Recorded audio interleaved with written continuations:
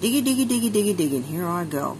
Okay, so basically, this is, I'm sure a lot of people are familiar with the Sandra Birchmore case. So there has been some recent activity, and this is another sad connection to the Norfolk County District Attorney's Office. This is today, Saturday, June 29th, Canton Citizen. This is by Jay Turner, talked about justice for Sandra Birchmore, may soon grow louder, based upon the Boston Globe's report that said they had new details about her relationship with several former Canton police officers who she grew up idolizing. They found her dead February 2021 when police responded to a well-being check initiated by her employer for failing to show up to work for consecutive days. The state medical examiner ruled that she was 3 months pregnant at the time and had died by suicide. So a subsequent state police investigation found no evidence of foul play, but we all know state police in Massachusetts has got some serious issues.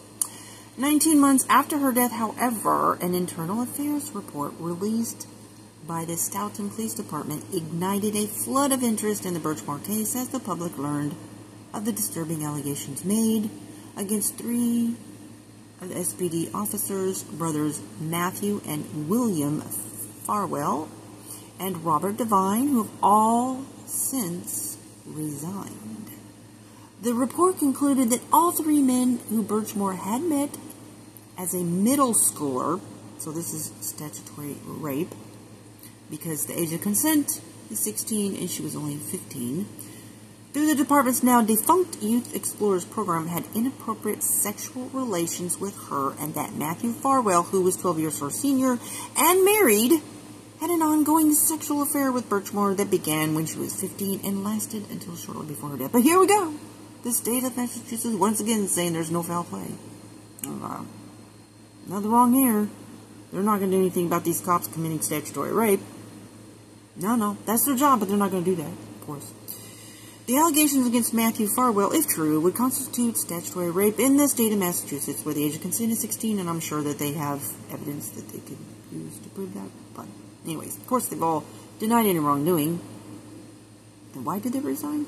Anyways, in December 2022, 3 months after the release of the IA report, Birchmore's estate filed a wrongful death lawsuit against all 3 former officers in which they accused the 3 men of grooming and related repeated sexual assaults from a young age.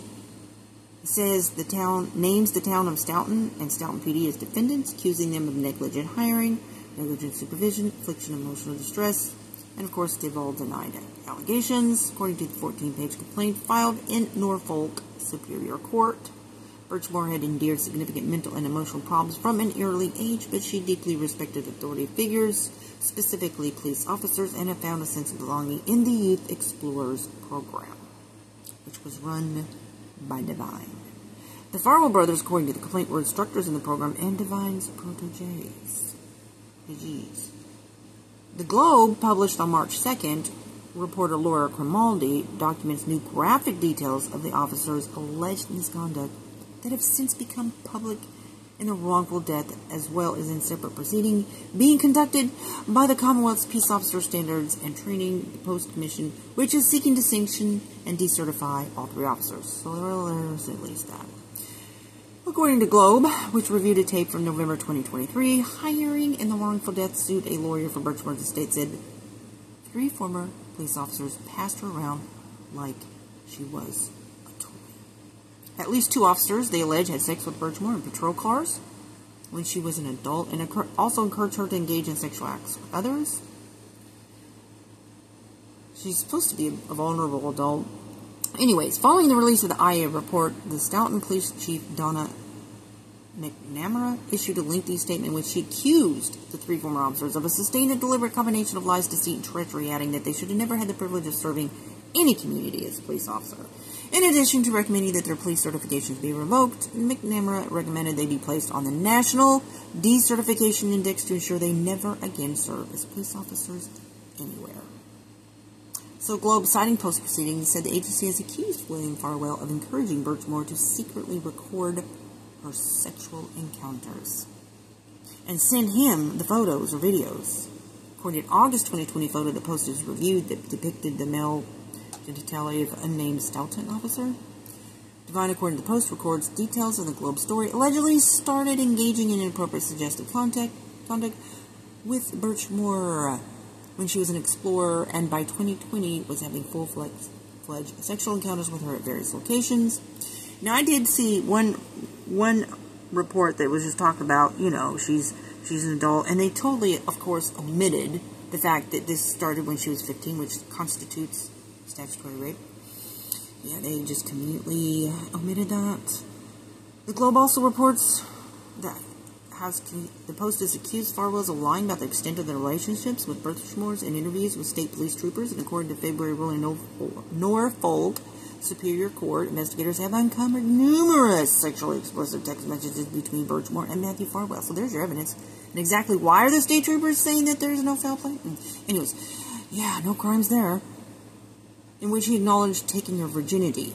Bragging about taking this child's virginity, who also has mental problems. You took her virginity and you bragged to others about it. But according to the Massachusetts State Police troopers, there's no foul play. In his interview with state police, however, Matthew Farwell said he only had sex with Birchmore 2 or 3 times in 2020, meaning that's when she would have been, you know, above 15. Despite confessing only to those encounters, Farwell acknowledged to investigators he went to her apartment on February 1st, 2021, reportedly to end their relationship. And while several friends of Birchmore's have told the Globe that Matthew Farwell was the father of her unborn child, Farwell has denied paternity and blocked Birchmore on all communication platforms after visiting her home on February 1st. You know they can do tests to prove that he was, in fact, the father.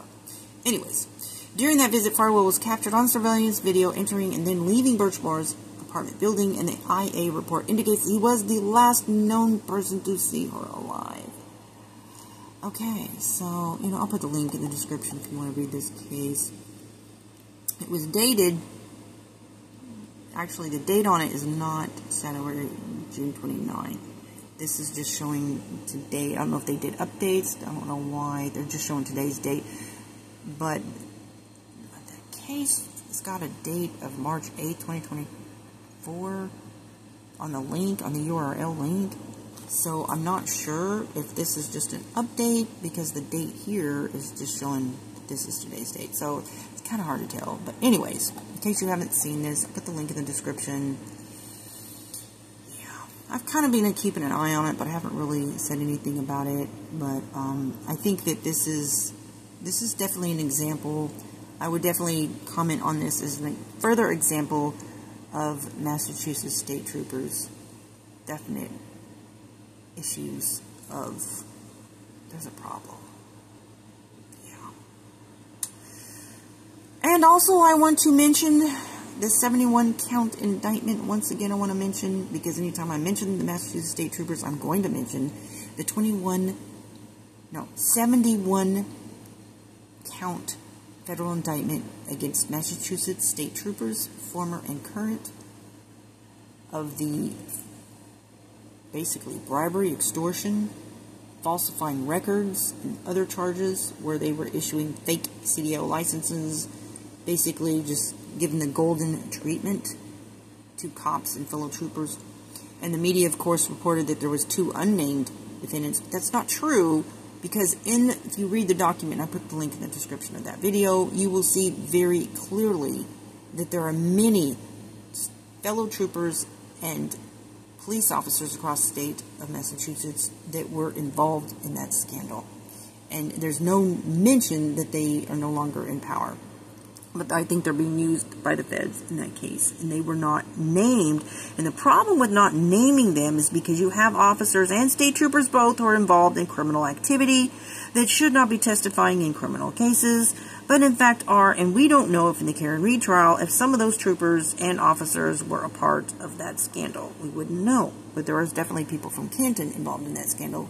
At least one, because it said so in the document, of a tow truck driver who half owns the company and name starts with P. So, anyways, that's it for this one. I hope you have a good day. Bye.